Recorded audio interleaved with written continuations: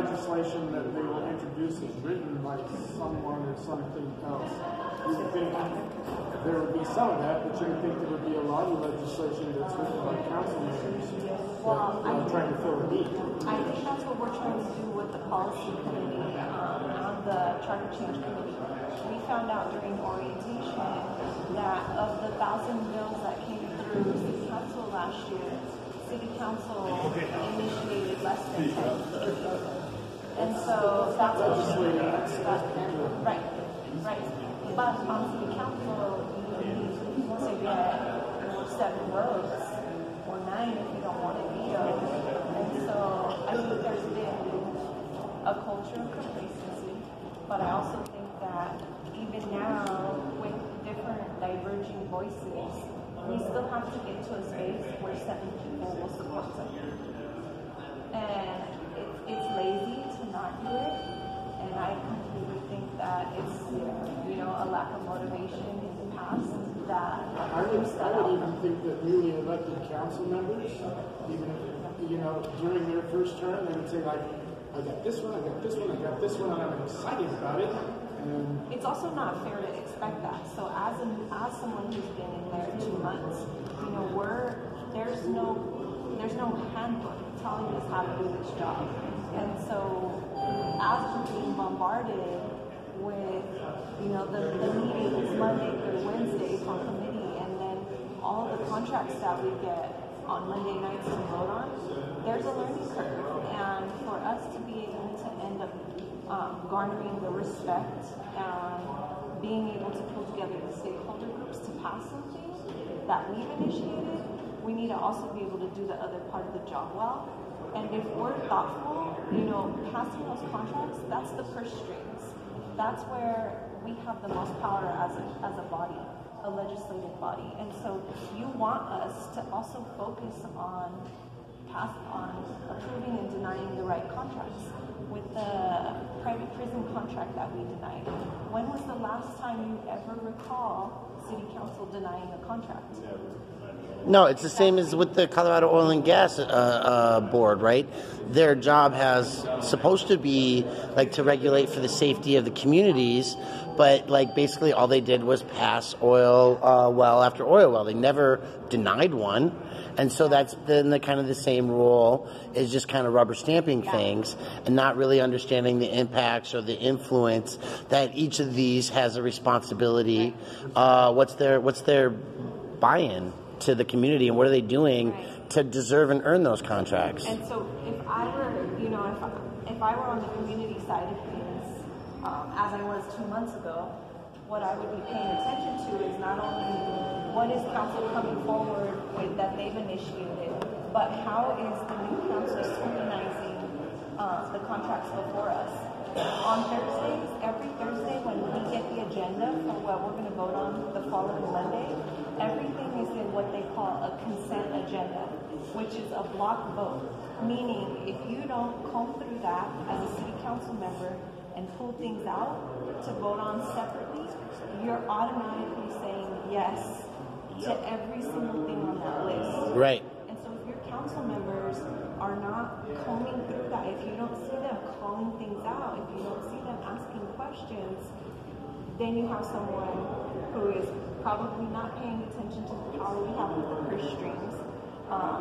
And maybe they're working on something on the side to initiate ordinances, but if you know for a fact they're not, then I think we have a responsibility as the public to ask what they're doing. So back to that legislation question that he asked a minute ago. So respect that learning curve and the time that it takes. But how do we get legislation that the community knows that's needed and to work with you quickly so that can be realized?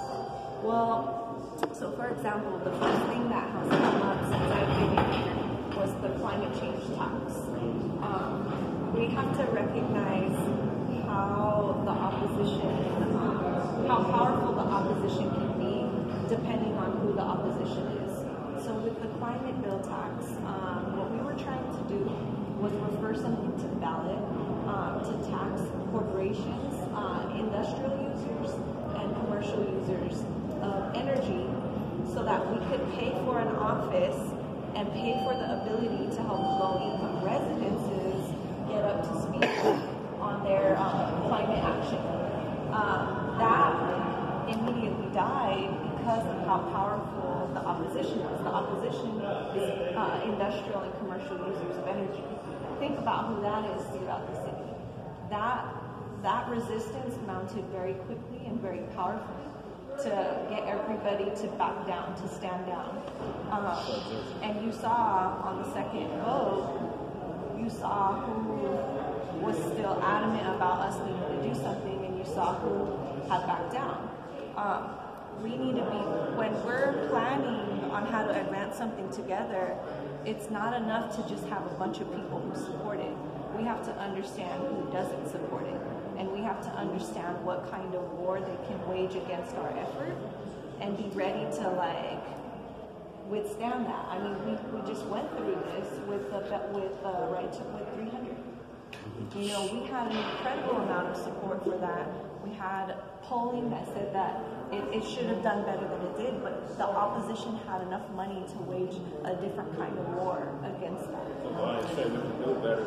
Right. Well, and so I just recently learned that the oil and gas companies in another state are hiring former military psych ops, the people who would do the psychological warfare in foreign countries as their duty of service record, right? That's what they did overseas to convince the people over there to love America and not, their local home group organizations.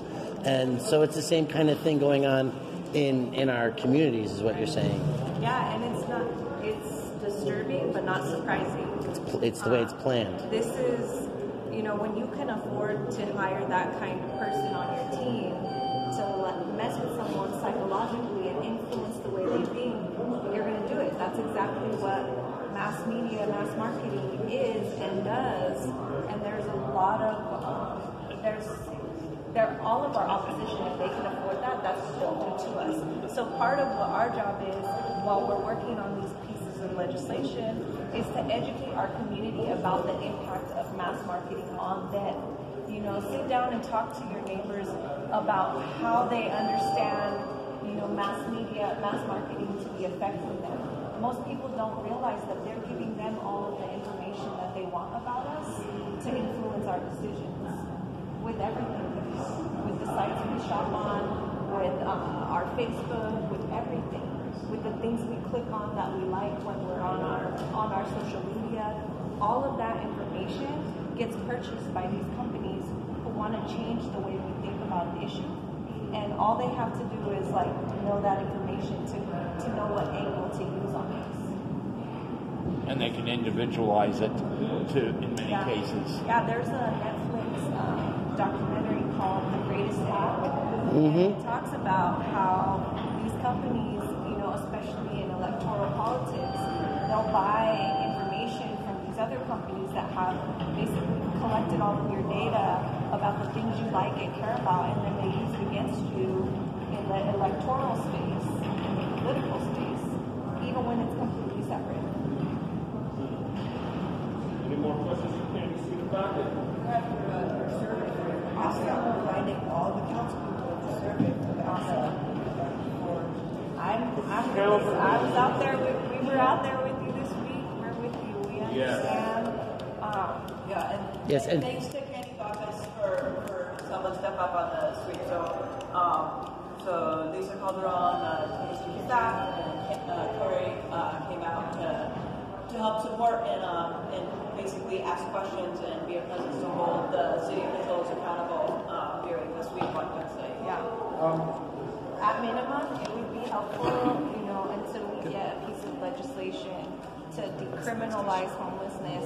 It would be helpful for you guys to put pressure on the other city council members where there might be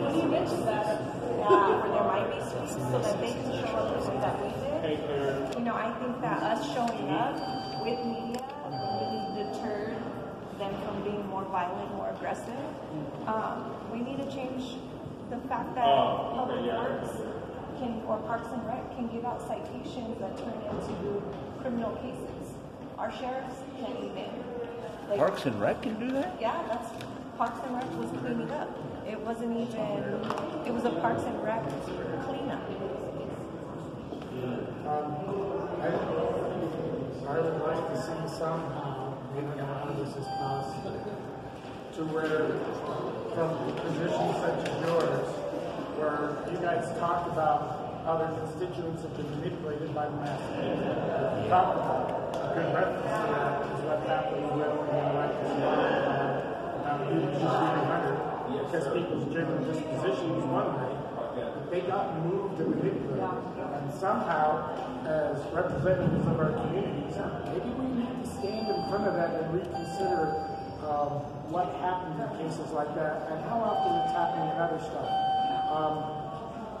And bring it up, because if it's ignored, because right now I'm hearing council members saying, well, my constituents say this, but they weren't there. They weren't there initially. That's a harp. Somehow to continually, I mean, I also know that creates conflict. I mean, it's hard as equals to educate our peers when there are blind spots. Because we're all here on the same podium, elected theoretically by the people. And so everybody has that crutch. Everybody who sits up there has that crutch to say that my constituents put me here. The way that we understand mass marketing, I think can be reflected in how we use it. So, you know, we're constant. We understand mass marketing deeply. We use our social media. We understand the power of social media. We understand the power of marketing. You've been in the news like 3 or 4 times in the last week or two. Right. And we use it in a way to counter what the opposition does. Very good. If you look at how other people might be using it, maybe their lack of using it shows a lack of understanding about it. Maybe the way that they use it shows a lack of understanding of the way it can be used or is being used against them. And so, or against their constituents. Or against their constituents. And the people who do these things are not quiet about how they manipulate us. They're very clear about how they manipulate us through these systems, these tools. And so I think it's about just constantly educating people. You might not be able to get all of them there where you need them to be, but we do have the power to talk to every single person we know about how they're being influenced. Unfortunately, a lot of it's miseducation, and all it takes is correcting the information that they were force-fed. a lot of people feel they can't be manipulated. They're immune to this. I've run into that, and those are probably the ones that are most easily manipulated. It's hard to tell them, but that's what's happening. Right. City Council has an example of where they felt that they couldn't be manipulated for an appointment they made for someone who joined to most people's campaigns, and nobody was willing to say, like, gee, I have a conflict of interest, I'm going to recuse myself, or find some other accountability. And it's been proven right that maybe some extra steps or some extra self-accountability and acknowledgement that I can be manipulated would be appropriate. So what Ben's referring to there is Roger Sherman. Was called out by Candi CdeBaca to not be submitted or to be considered. And no public discussion. And then he comes out as a fucking racist. I mean, as if we didn't know that to begin with. You know, same thing with the whole Great Hawk situation. We had these opportunities for people to have voted a certain way, and now there's proof that against their better judgment, this was not a good idea, right? And so to just keep drawing the linkages, making those connections clear, especially when you testify. You know, Jesse testifies every single time. You're here with some of the greatest institutional knowledge, and to be able to connect the dots every time you get up there is important. Because we're not voting on new things. We're voting on the same thing over and over and over and over. And testimony needs to connect the dots for them and say, hey, you did this over here. You're about to do the same exact thing. Like, do we want the same outcome? Yeah. Because we'll get really like 2 minutes or 3 minutes scares us, and then we get really focused on reading off our laundry list of all our concerns about that one particular thing without connecting it to the larger context and to what happened before. Well, I want to say thank you for leading by example with that sustainable water bottle. It's a big deal. And it's Project Voice, my baby. So. Fantastic. All right, folks, thanks for watching.